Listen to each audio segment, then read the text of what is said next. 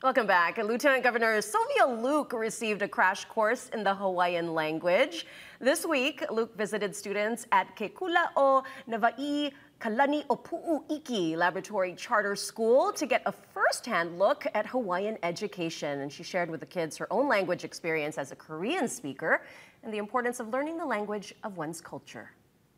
Kids as young as 3-year-old preschoolers to 12th graders, and for them to be excited about going to school and for them to learn the culture and all the experiences that Olelo Hawaii delivers, it was just so incredible.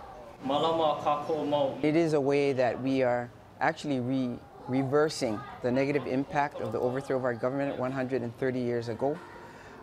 By bringing our language back through the voices of our children, and to see our Hawaiian worldview in everything that they do, not just here in Hawaii, but wherever they go. So important. Luke says she's dedicated to ensuring parents have a choice to educate their kids at a Hawaiian language school. Well, travelers